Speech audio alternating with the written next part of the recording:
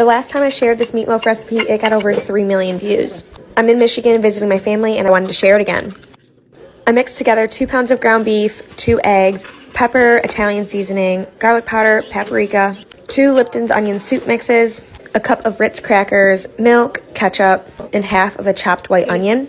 I then added this to my pan and created a loaf. For the toppings, I did a 1.5 cups of ketchup and a 1/2 cup of brown sugar with a little bit of Worcestershire sauce. Put this over the top, and then I baked this at 350 for an hour and 15 minutes. I know I went fast, but the written recipe is at mealsandmunchies.com if you guys want to check it out. And follow for more.